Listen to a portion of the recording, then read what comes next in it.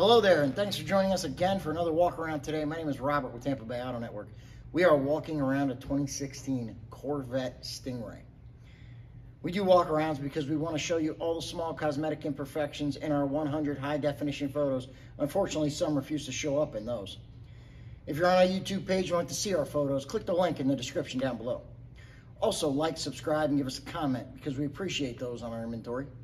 And don't forget, smash this bell. That'll keep you up to date with that inventory by keeping you up to date with these walkarounds. Now let's go ahead and walk around the Corvette.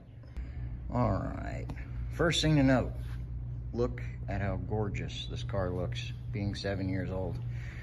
It is black though, so when you get real close, you can see these tiny chips and little marks, but you back up even a foot and as you see, they vanish.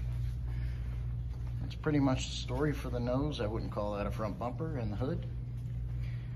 Passenger side fender, door, rear quarter. There's not a scratch anywhere on it.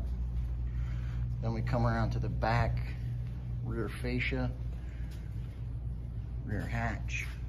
Beautiful shape. Then we get to the driver's side, rear quarter, door, front fender. Again, no scratches, no marks there. The windshield has one or two of these little tiny chips that you can barely see. And then that see-through removable top looks fantastic. Gorgeous race car. Beautiful chrome wheels. Let's go ahead and take a look at this interior.